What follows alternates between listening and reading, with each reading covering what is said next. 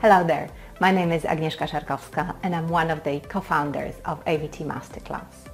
In AVT Masterclass we mainly focus on hands-on practical exercises, but I know a lot of you are interested in actually reading something more. We get a lot of questions from different students, from different people, where I can read more about subtitling. So in this video I'm going to show you the most important books on subtitling in English. There might be other books out there that are not in English, and I'm not going to focus on them today.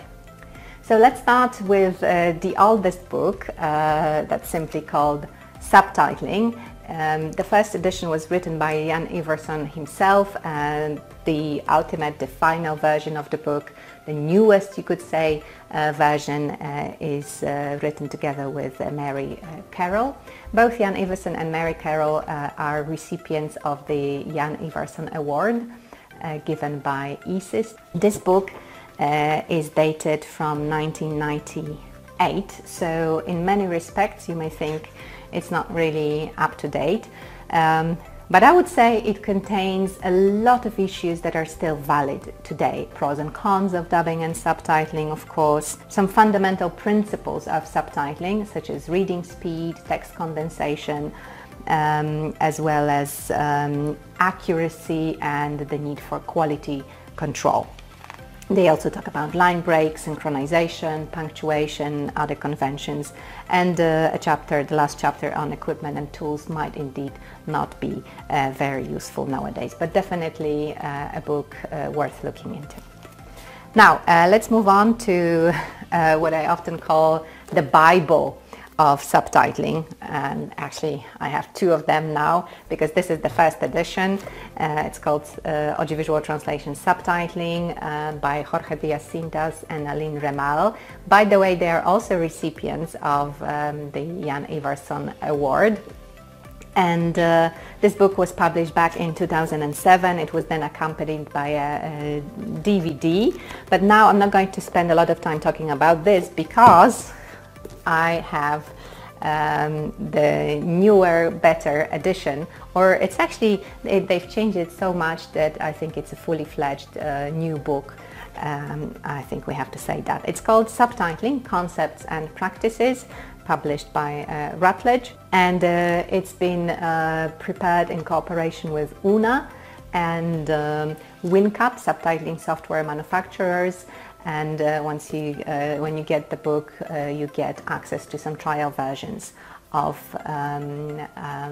these subtitling programs, which I think is pretty cool. And not only that, instead of the DVD, the book now has a companion website with more materials, more exercises. This book is actually great if you are interested in the theory of subtitling and if you're interested in practice. So I think it has a very large audience in mind. So if you're interested in subtitling, this is the book that you need to start with, the book that you need to have.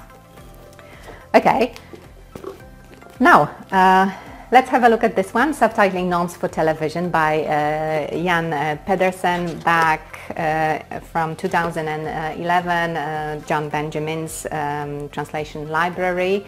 It's quite pricey, it doesn't have a very sexy title, but I think this book is actually great. Jan Pedersen is an excellent author, he's very clear and funny, and he focuses in this book on translating cultural references. So if this is something you're interested in, and I think, you know, it's like one of the most important issues in subtitling, you should definitely have a look at this book.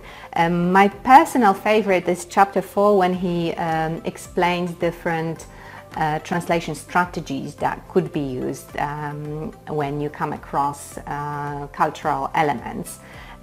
From retention through generalization to omission and substitution. And then there are loads of examples, mostly from Scandinavian languages, but they're back translated into English, so that's great. Definitely something you may want to have a look at. And these are the most important books on subtitling. Happy reading!